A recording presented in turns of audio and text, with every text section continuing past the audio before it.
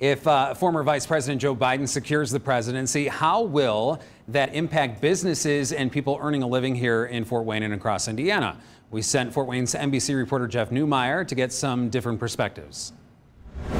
In the late hours of Tuesday and into early Wednesday morning, the momentum seemed to be on the side of President Trump, but in the days since, the counting of mail-in ballots in key battleground states has shifted that momentum and tilted the advantage to former Vice President Joe Biden.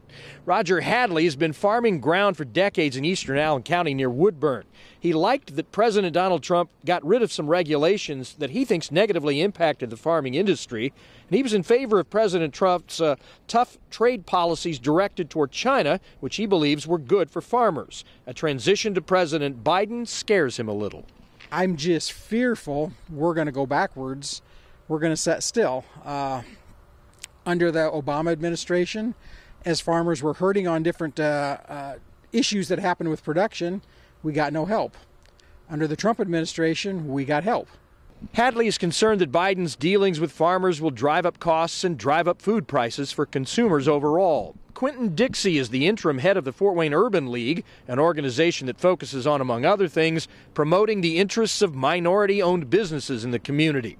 Dixie cares about that cause, but as much as anything, he looks forward to a change in leadership in the White House. He believes a new approach can not only improve the economy, but also settle some of the divisiveness in society that he thinks has gone too far.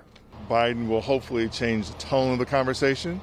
I think the conversations we're having around race and equity, jobs and inclusion, all those things are important. But I think the tone of the conversation needs to change, not the conversation itself. Jerry Watson says the Lewis Street Grill, which he helps run, has thrived during the pandemic, but he's counting on a Biden presidency to help out other minority business owners who've not fared so well.